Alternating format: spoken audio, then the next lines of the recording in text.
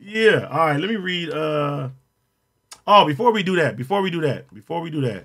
R.I.P. to Rich Homie Quan, man. That is so sad, man. That is sad, man. R.I.P. Rich Homie Quan. Like, ah, and I heard it was like a bad pill or something like that. We got to get this together, man. Like, literally, I don't know if it was fent or whatever the fuck it was, but this drug crisis right now, like, it is crazy. This is really, really crazy, bro. The drugs, like, man, I hate seeing that. And I didn't even know Rich Homie Quan was that young. Like 34 years old, man. That is young, bro. And you know, at one point in time, Rich Homie Quan was one of the biggest rappers coming out of Atlanta. When he had his run with Thug and Birdman, they was doing their shit, man. That shit was legendary. That shit was super legendary. Uh yeah, he was killing it. And I just hate when it takes somebody to die for people to start, appreciating them as they supposed to.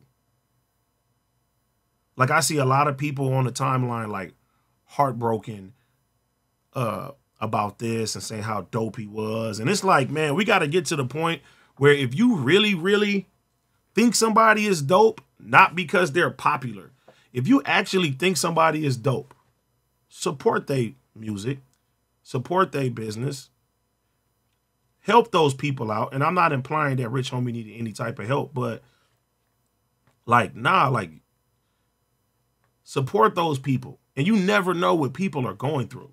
Like you never know what people are actually going through. Some people are taking pills, they drinking, they doing all type of stuff to escape reality. And we live at this time now, man, where this social media game and like it's not for everybody. And some people are going to reach the top of the tops. And some people are going to fall from grace. Like that's just inevitable to happen. Like unless you was like even Drake has had possibly one of the longest hip hop runs of all time. Literally. There's nobody like that actually stays hot for 10 plus years. Like that's fucking amazing if you really think about it. So no matter what, like you have to, and look what's happening. A situation happens like with Dot and Drake, and then you just see people just flip the script. That nigga Diddy get cases and shit happens. Now it's no Diddy. Like we tear our entertainers down to the motherfucking core. We tear them down to the motherfucking core. And it's crazy because you will want some type of compassion for yourself if it came down to it. Like, nigga, people make mistakes. Shit happens. But overall, that's sad news to hear, man. Big homie, big RP to Rich Homie Quan, man. That's fucking sad. I didn't want to hear that today. I did not want to hear that today.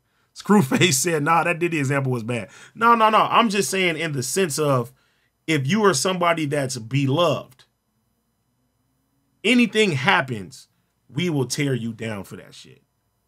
It's like Jonathan Majors. It's like, look, you get the allegation that you're doing something, it's like, nigga, we're shitting on you. We're shitting on you. And let's keep it real. People was saying bad shit about Rich Homie Quan. They was saying, oh, it's over for him. And yeah, like, nigga, he fell off. It's this and it's this and it's that. And it's like, as a human being, you don't know what the fuck that's doing to people. And I'm not saying that's the case for him, but you don't know. You do not know what the fuck that does to people. Straight up. So that's just sad, man. That's just sad. RIP to Rich Homie Quan. Hopefully, at this point, everybody take a look. If you're thinking about doing drugs or you doing anything like that, like, man, that shit is not worth it, bro. It's not. It's not. This shit is not worth it. That shit's crazy. Okay.